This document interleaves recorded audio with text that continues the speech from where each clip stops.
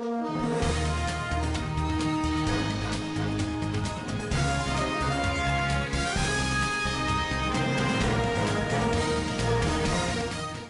Sunday, ZANU-PF organized a sizable election rally at Zoka's Chinoramba High School.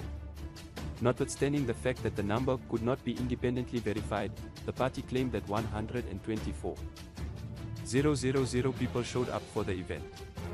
If the numbers are correct, it would be one of the biggest political gatherings in Zimbabwean history.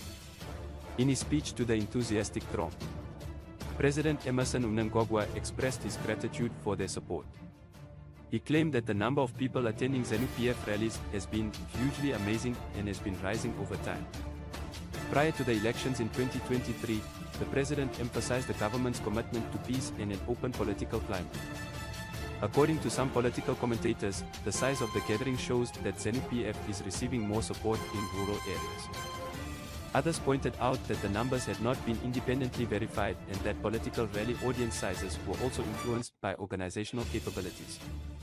The validity of ZANU-PF's counting procedure was also contested. On the same day, the ZANU-PF leader stated that the Citizens Coalition for Change (CCC) conducted its own launch event in Gweru that attracted 15,000 people. The discrepancy in reported attendance, especially between rural and urban areas, reflects the apparent gap in support between ZANU-PF and CCC.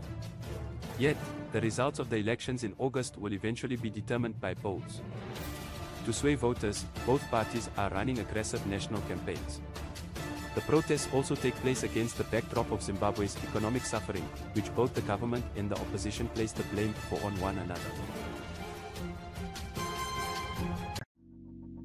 Let it go, make my body go, make our bodies high.